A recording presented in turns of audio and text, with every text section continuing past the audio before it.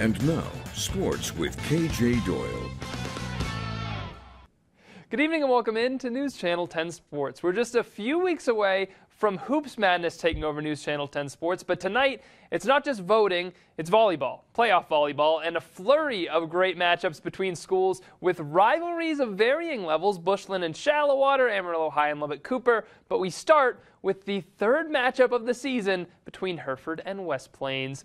The box over at WT packed out for this one. Fans of both teams coming out in full force. Coach Cornelius and Coach McCracken, the familiar foes, facing off. First set was intense. The 12-9 score becomes 12-10 as Jaylee Franklin gets the explosive kill to keep things close. Very next play, Franklin looking to do it again, but Nicola Watley gets the block. Watley had a huge game in this one. Tied up now at 22. London Baker, the heady play to slip one past West Plains and give Hereford the late lead. Next point, Brooklyn Garcia gets the block, and we're tied once again. Next team to lead by 2 points wins the set. Kendall Blair with the huge kill. Too much power on that one, gives Hereford the lead back. And then Nicola Watley, the easy kill to end it. Hereford takes the first set. In the second set, Hereford keeps the momentum. Watley continues to shine. Another kill there. At the end of the set, it's Autumn Wilburn with the block to end it. Hereford advances past West Plains to the regional semifinals with the 3-0 win.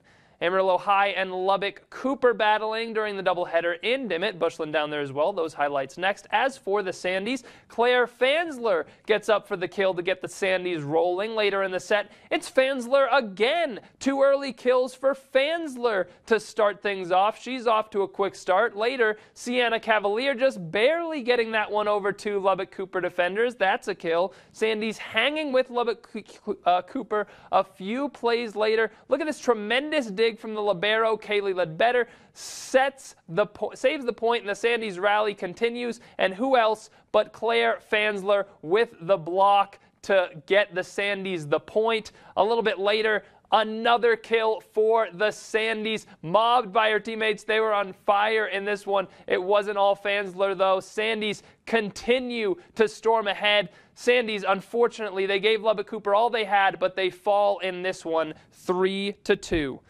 Now to the Bushland highlights, also playing in Dimmitt after the Sandys wrapped up, looking to continue the chase for a three-peat at States. In the first set, a big rally here ends in a Madison Eberly block for Bushland, and the Falcons are fired up. That leads to Rachel Russell serving, and look at the placement on this one, painting the corner like an ace pitcher on the service ace. A few plays later, Logan Culpepper sets up Kayla Nye. The young Culpepper loves it, and that connection works so well. Let's go right back to it. Culpepper sets up Nye again. The Falcons just playing with so much energy. The set continues. Bushland varies the attack. Jace Ornelas gets the kill this time. And let's get the Falcons, more Falcons in on the party. Abby Howell gets one near the end of the set. Bushland, another victory. They advance to the regional semifinals.